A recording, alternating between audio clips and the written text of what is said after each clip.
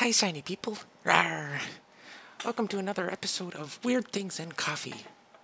For this episode of Weird Things in Coffee, I am going to put... Do you know what this is? No, it's not guacamole. This is wasabi. Well, I mean, technically it's like 95% horseradish and mustard and 5% wasabi. That's powder, and then you add the water to mix it in with. Yeah, whatever. So basically it's artificial wasabi. We all know this. And that is actually quite a lot. I'm going to try and not put all of that in my coffee, because that would be silly. That would be extra silly. Let's just put our coffee in a coffee cup. And here's the wasabi. Go in. Oh, shoot. It looks like it got all of it. Well, I'm definitely going to be sipping this coffee one tiny sip at a time.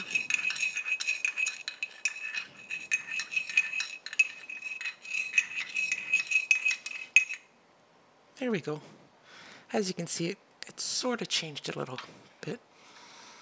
Oh, phew. Yeah, I just inhaled some of that, and this is definitely gonna be quite the spicy wasabi coffee. All right, wish me luck, wasabi and coffee.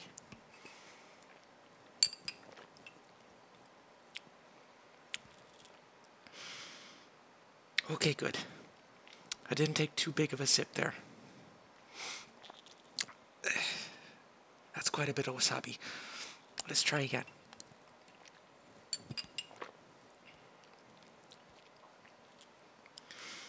Okay. Yep.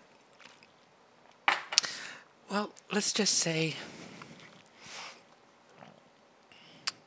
I already did a video of horseradish, didn't I? Oh, that was horseradish mayo. Yeah, okay, horseradish mayo. Different than horseradish wasabi. But it is similar. And it definitely has that kick to it. It doesn't make the coffee inedible. I kind of like the kick of wasabi. I keep saying wasabi. I kind of like the kick of horseradish and the flavor of it as well. It doesn't enhance the coffee. In fact, I would say for people who enjoy coffee, definitely don't put this in here, because it definitely distracts you from the coffee flavor. Yes, definite distraction from the coffee flavor. But if you like wasabi, then maybe try it. Try it for the little kick, the aftertaste kick. All right. So anyways, don't forget that you are a shining star, and leave a thumbs up and have a good day, all right? Bye-bye.